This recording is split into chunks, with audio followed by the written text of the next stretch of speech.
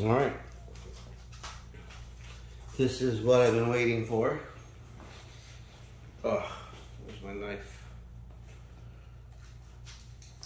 Rednecks always have a knife, right?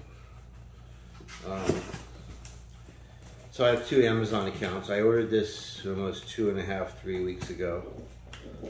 The first order, it couldn't ship for a week. And then when it shipped, it went to the wrong address. I have 2 Amazon accounts. What I don't want to do is cut myself. So, long overdue. My Ecollar. Hey, relax. Vader.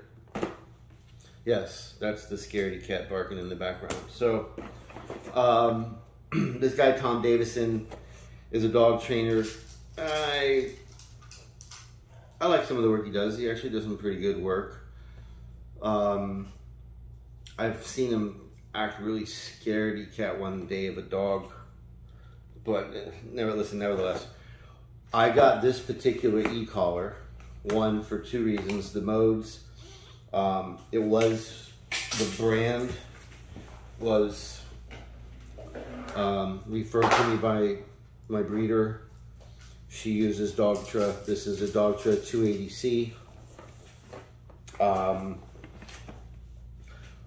The reason I waited and wanted this edition is this guy has a YouTube channel. He's got a dog training business called No Bad Dogs. And looking at all of the reviews and looking at all of the different e-collars that are out there, 1, I wanted one with a dual mode. 2, I wanted one that was waterproof. Not that I ever take them in the water. But there was a pretty cool thing about this, right? So settings are from 1 to 100. General obedience training and just attention direction is basically what you call it. You try to redirect their attention from whatever it is that's going on. If they're not paying attention to a redirect, it's not necessarily a correction. Is set between probably 3 and 5. 5 being really kind of high for just an attention direction changer, right? You want to get their attention to change directions. The vibrator and the buzz mode is really pretty loud on this, which is mostly what I use, what I anticipate using. It does have a let's call it a shock mode to it. I don't know or respect anybody that actually uses that mode in high volume frequencies.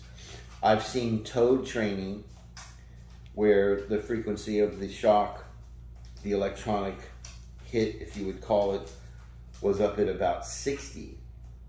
And it was interesting because, first of all, if you take one of these e-collars, most all of the brands out there, put it on your wrist, put it on 3 or 4, it's almost going to feel like your wrist is vibrating more than you're going to feel a shock.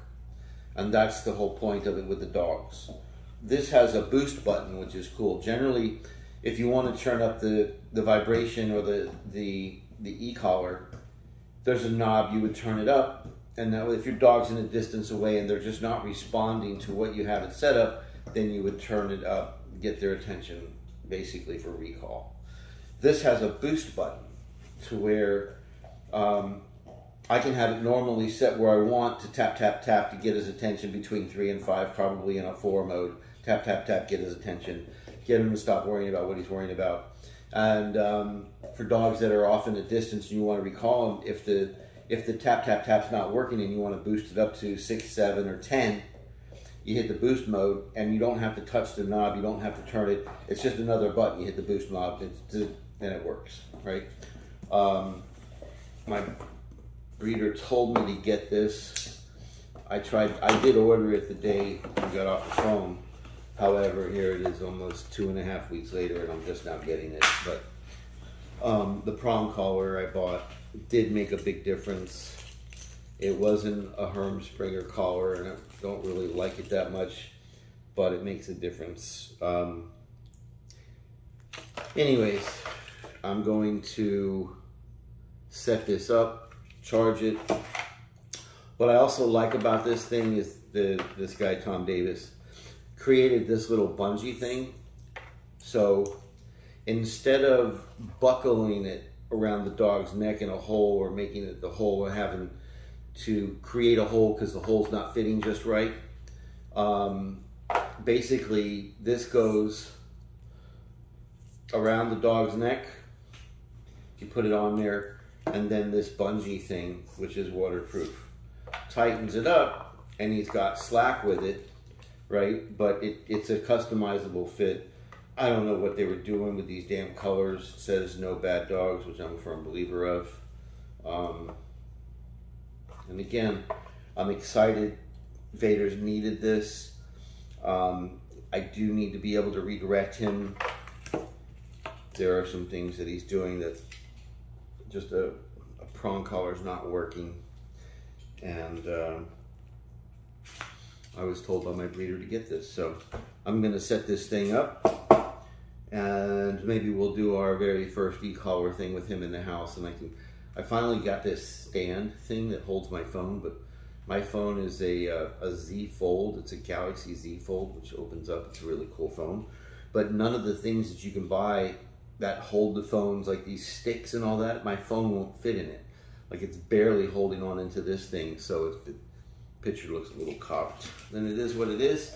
But I'm trying to post as much as possible.